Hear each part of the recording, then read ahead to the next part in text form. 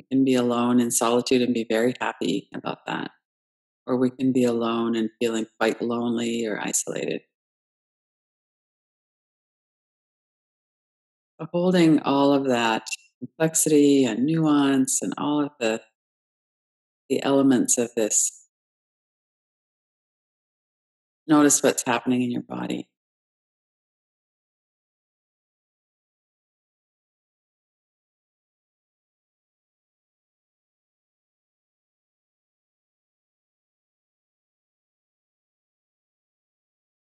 And notice your breath. Let your breath be a resource for yourself so that you can settle and calm.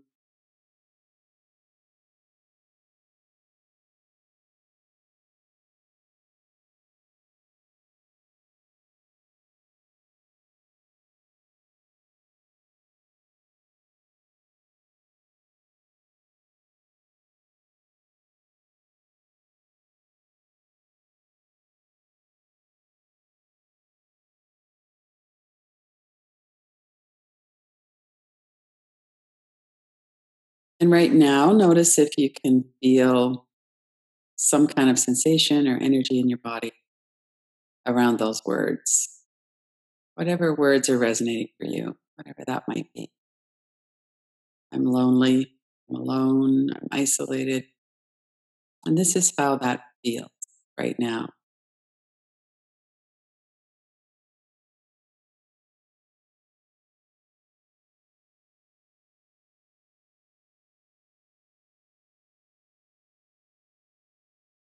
And it's very natural for there to be a lot of memories of how this came about and beliefs about that. Well, I'm alone because this person, or because I did this or didn't do this, or so we could work with that for a moment if you'd like, especially if it's quite insistent. We don't want to be suppressing anything, especially when we're doing an inquiry. So if you're looking at some kind of words or a memory or a video clip or something, especially if it's distressing, then you could do your tapping or tracing. Just bring your attention to the sound and sensation of the tapping on your forehead. Put it into a frame. Take your eyes around the space outside of the picture.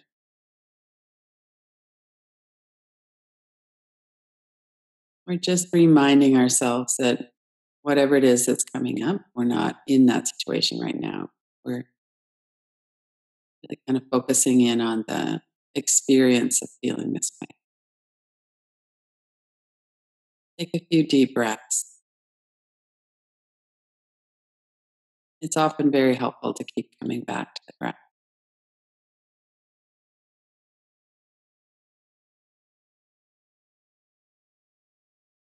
And to relax our body as well. Notice if any part of your body has tightened up. Very common for us to have the shoulders come up or to brace our shoulders through the back of our body. Maybe our gut gets tight. Notice what's happening in your body and see if you could let that relax as you breathe out. Even softening 5 or 10% can often get a bit of a relief.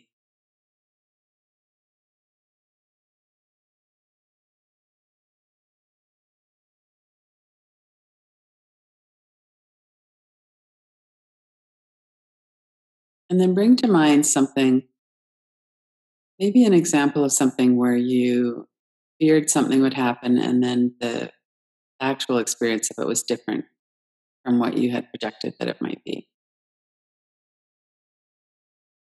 So take a moment to come up with something. Look at that from both of those perspectives, what you were afraid it might be like, and then what it is like, what it was like.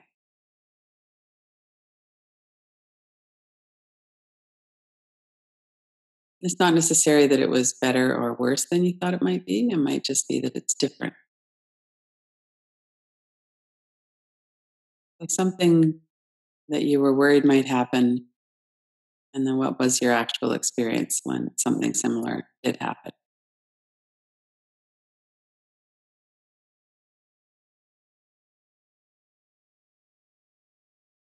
Use an example from yesterday. I'm alone on the holiday.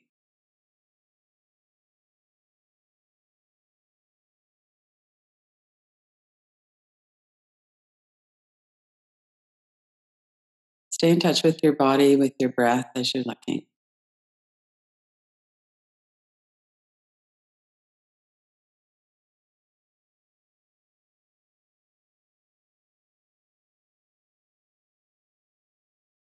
And bring your attention into any sensation in your body right now. We always start by looking at what is the space around the shape of the sensation. So sometimes sensation goes right to the edge of the body, and more often it's in the middle somewhere. A lot of times sensation has an undefined edge, just kind of is intense and then it gradually drifts away until we can't feel it. Other times there's a defined boundary. So notice what the situation is. What is the sensation in your body? What are you being drawn to look at right now or just to notice? And what are the qualities of it, the space around it feel like?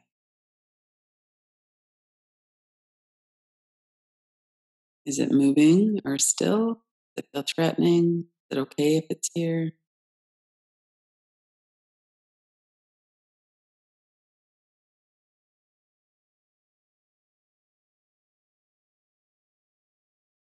It's often helpful to welcome the sensation somehow, even if it's painful or tight, or, I mean, it's associated with something that's not welcome, feeling lonely or isolated. So the sensation probably isn't our favorite thing to have happen right now. What would it be like to see if you could be welcoming it for a while, just to see what it is that is going on with that energy in our body? And right now, do you have the capacity to stay with the energy? And if not, not shame yourself for that, just to let that be. We welcome it as much as we can in any moment. And if it's not too intense, see if you could open a little bit more to it. Why is this here right now?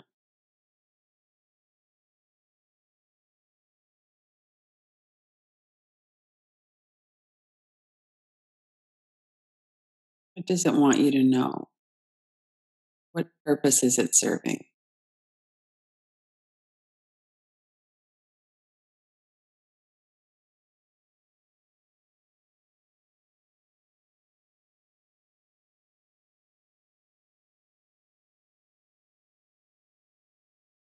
Remember to stay connected with your breath and with your whole body.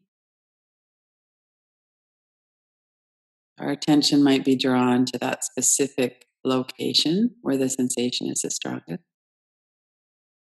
Or we might be drawn into thought, memory. We could work with thoughts. I'm just going to give this several minutes of close attention. What is it that it needs from us right now?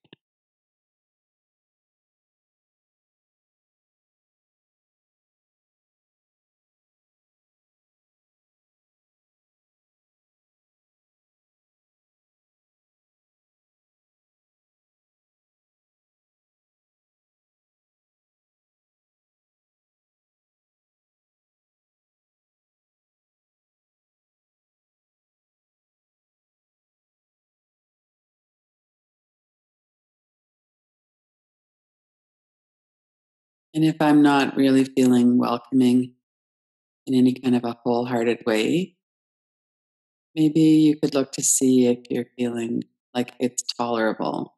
If you tolerate this for a little bit more.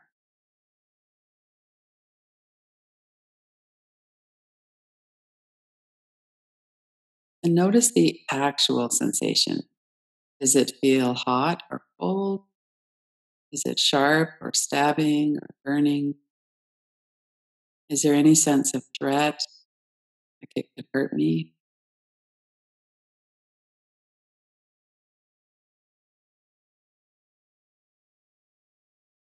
How much resistance is there right now? and how much welcoming or tolerant.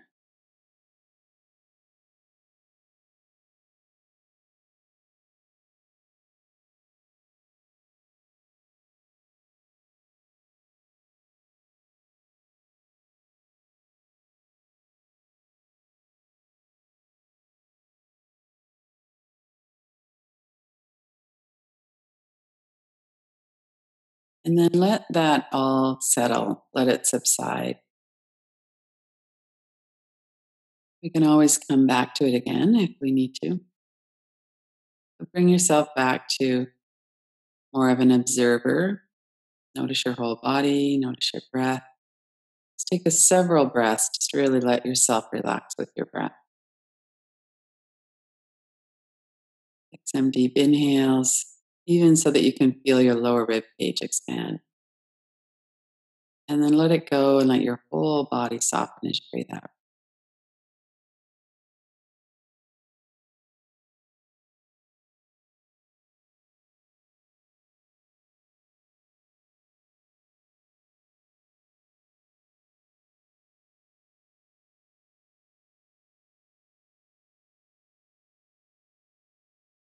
And then we're going to shift gears here. So let that whole inquiry move to the background. Really focus back in on your present moment experience. Sitting in the chair, on the floor, the flow of the breath and how it feels. It's so cool. And when you breathe into your nose, really focus in on the tactile sensations. If you're feeling a bit overwhelmed or frozen, you could hold your hands. You could open your eyes and look around, stretch your body for a moment. Whatever would help you, whatever would help you to change gear.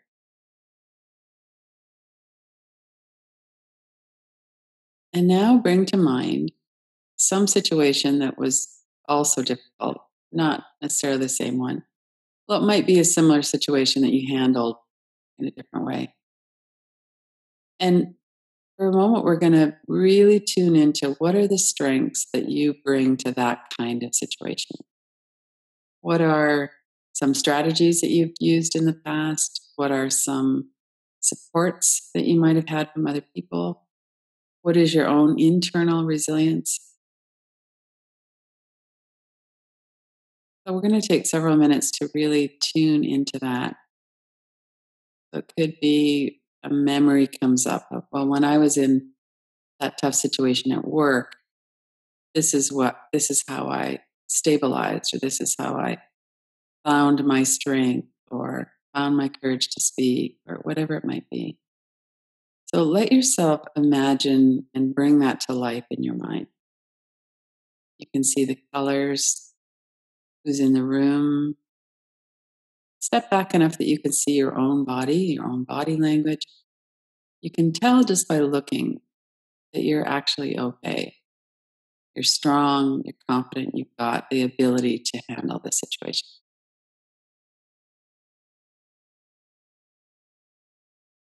Notice what that feels like in your body. Notice your breath. And check your body language. If you're sitting kind of slumped over, then bring yourself into a more powerful position. Got lots of room to breathe, shoulders are down, your back is strong, your breath is easy and smooth. And see yourself as you're experiencing handling a situation like this very well.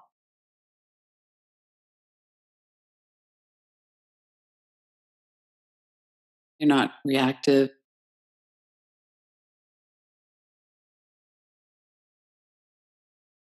You're really standing in your own stability, your own strength.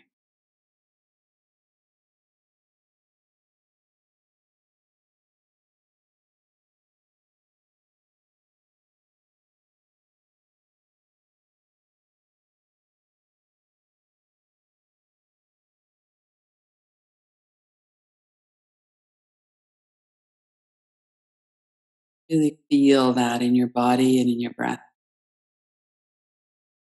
Your mind might keep kind of dipping back into the other, and that's okay. Just kindly bring yourself back. For the next 2 or 3 minutes, we're really going to focus in on that visual, on the feeling of it in your body when you're standing in your own strength. You're like a rock. You can handle this.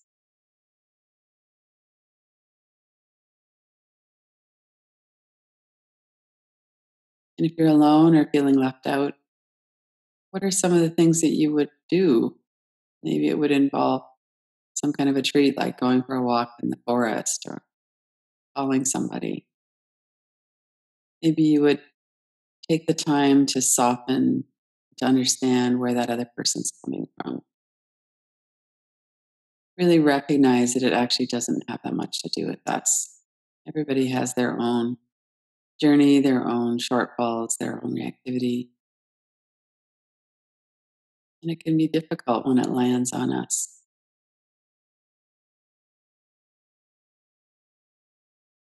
And notice if that understanding helps you to remain centered and balanced.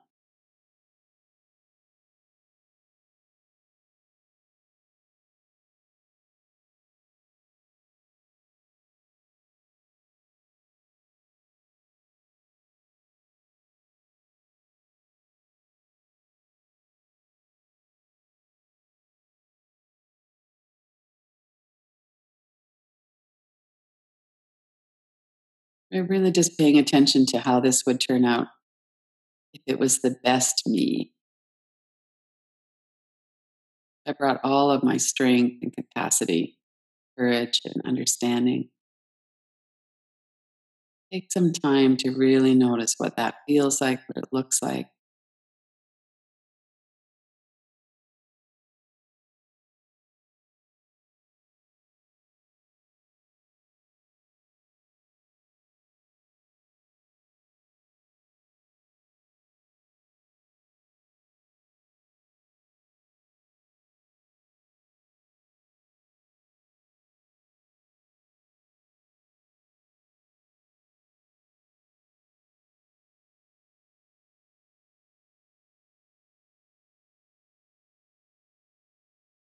This is you at your most resilient,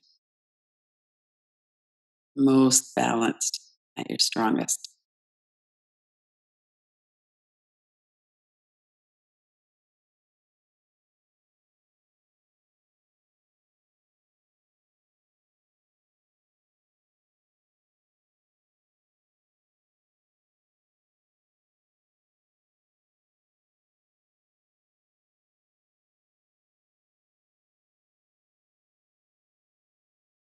And then let that go and come back to breathing and noticing your body. Notice what you feel like now.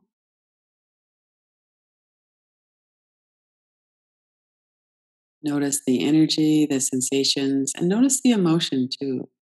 Just because we're feeling strong and centered doesn't mean sadness is gone or that we're no longer affected by something. Let's take a few minutes to feel into the emotion that's going on emotionally for you right now.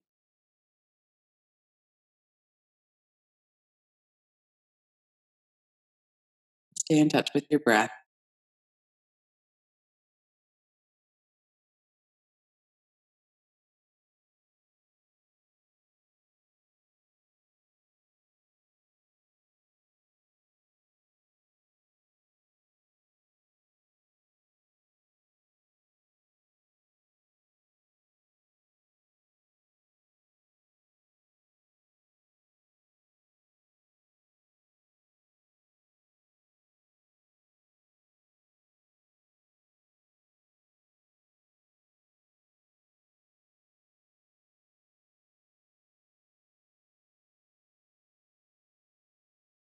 And notice what is welcome, what is tolerable, what is unwelcome. No right or wrong with this. Don't shame yourself depending on what you find. It's fine to be resistant to something. Very natural, of course.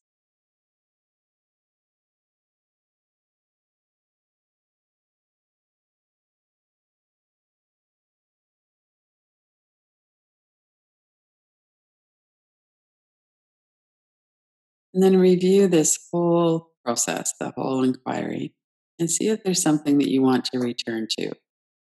What is it that came up that you think, oh, I didn't quite have enough time with that? I'm surprised by that. I'd like to have another deeper look at that. What would you like to bring forward?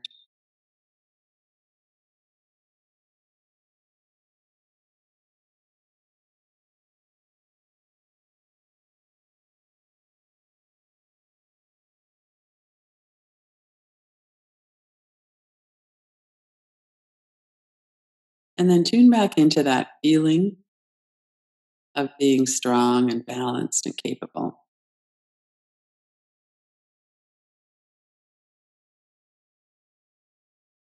And open your eyes and set your intention to carry that into your day, that strength and capacity that we all have.